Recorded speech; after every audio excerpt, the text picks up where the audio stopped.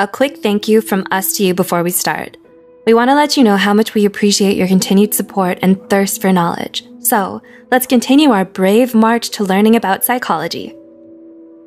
Fear. You felt fear. It's a dark night and you're watching a horror movie. You scream or jump a little when a scary scene comes up. Or you're plunging down the big drop on a roller coaster and your palms are sweating while you yell from the thrill. We're not talking about that kind of fear. Sometimes, fears become excessive and irrational to the point where we can't function normally. The intense worry and avoidance caused by these fears can interrupt day-to-day living, causing panic when that fear is encountered. That's when the fear becomes a phobia. Phobias are classified into 3 types: social phobia, agoraphobia, and specific phobias. Specific phobias are further grouped into 5 major categories: environment, situational, animal, blood, injection, injury, and others. A 2017 study found that over 10% of adults in the United States alone struggle with phobias. This makes phobias the most common psychiatric illness among women and second most common among men. Curious if you have a particular phobia? Let's look at the 7 most common phobias. 1. Arachnophobia, the 8-legged nightmare. Currently, the most common phobia in the world is arachnophobia, which is the fear of spiders. This phobia affects 3.5 to 6.1% of the global population, meaning around 300 to 400 million people are affected each year. Women are twice as likely to have arachnophobia when compared to men. However, 55% of people may harbor some fear of spiders, just not a full phobia. Researchers Oman and Maneka believe that arachnophobia may be rooted in our evolution. Allegedly, our ancestors found their appearance frightening and viewed them as a threat of food and water contamination. 2. Ophidiophobia. Do you hear hissing? Because I hear hissing. Have you seen something out of the corner of your eye that's long and sinuous and froze in fear? Maybe you can't catch your breath and your heart hammers in your chest when a friend shows you their Snake of the World book. If so, you just might have ophidiophobia, the fear of snakes.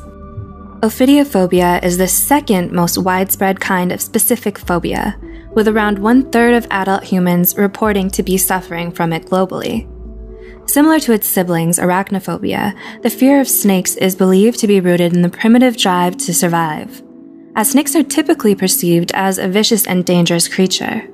Additionally, personal experiences and cultural influences may also play a part, as studies have shown that in places where snakes are less common, more cases of ophidiophobia were reported. It's no wonder snakes often take a starring role in various movie scare scenes and fear-facing reality shows. 3. Acrophobia. Glass elevator? No thanks, I'll stay on the first floor. Affecting more than 6% of people globally, the fear of heights is another common phobia many of us have. This phobia's official name is acrophobia. No, we're not prejudiced against acrobats or other high-flying performance professionals. Intuitively, it makes plenty of sense why we'd learn to be afraid of heights. The research alleges that this phobia may be the result of an evolutionary adaptation, like many things. This adaptation developed to help keep us from falling to our deaths. A little of this can be helpful, to prevent us from taking unnecessary risks. However, if it gets out of hand and escalates, it could lead to extreme daily difficulties. You might have a severe aversion to common structures such as bridges, towers, steep staircases, and other perceived high places for fear of triggering a panic attack. So, take a deep breath, grab a buddy, take it one small step at a time, and let's look at the next phobia. 4. Aerophobia. AKA, so how long will it take to get from California to Tokyo? By car? Aerophobia refers to the fear of flying, and it affects around 10 to 40% of American adults. Are you thinking right now, sure, humans don't fly naturally, so fear of flying is understandable? Well, while that's true, aerophobia is actually logically irrational, given that airplane accidents are so rare. Statistics report that traveling by plane is actually much safer than traveling by car. Nonetheless, people with aerophobia avoid flights as much as they can, which can be problematic for work requirements or long-distance relationships. 5. Cynophobia. Did you say puppies? I think you pronounced demon hound wrong. Puppies, doggos, happy wagging tails, and those soulful eyes, and those sharp, pointy teeth with their scary sheen. Wait, what? Let us remember again that phobias are, by definition, irrational. The fear of dogs, official name Cynophobia, may be less common than the fear of snakes and spiders. However, it can be just as, if not more, debilitating. Just consider how many pets and stray dogs are present in any given neighborhood. That kind of prevalence makes it virtually impossible to avoid them completely. Unfortunately, this means cynophobics experience intense and frequent dread, anxiety, and even panic. Cynophobia could be caused by a traumatic childhood experience, such as being chased or bitten by a dog, that was never addressed or otherwise fully resolved. Getting proper help and following professional therapy advice could not only make day-to-day life more livable, but allow you to revel in the wonderful world of dogs. 6. Trypanophobia. Would it be possible for me to take all my vaccinations in pill form? Next up, we have trypanophobia, the fear of injections. Ever seen the huge, strong sports guy break out into unprovoked tears when it was his turn to get vaccinated at school? Or seen the undisputed tough girl pass out when being asked to donate blood? Maybe they have trypanophobia. While it's normal to be afraid of injections as children, statistics report that the fear persists in approximately 20 to 30% of adults, escalating to become trypanophobia. Trypanophobics stringently avoid medical treatments, hospitals, and doctors. As you can imagine, this is incredibly risky to their health. How bad can it be, you ask? Well, the fear can be so intense that most would faint at the mere sight of a needle.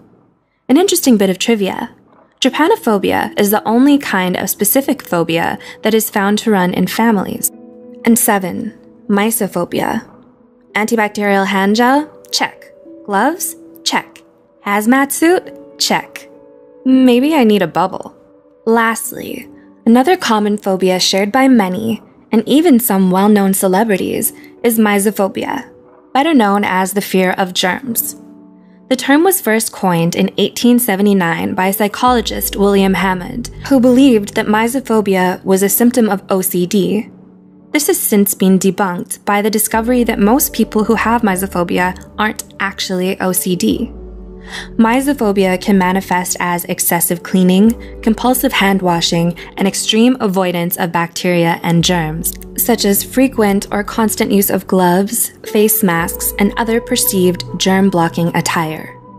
In extreme cases, Mysophobia can cause people to become shut-ins, cutting themselves off from the outside world for fear of being contaminated. So, in the end, where do phobias come from? Well, according to the American Psychological Association, phobias typically emerge during childhood or adolescence, persisting into adulthood. Phobias, unfortunately, are usually not solo travelers. It's more likely to have multiple phobias than just a single one. Also, we have seen here that some are more common than others.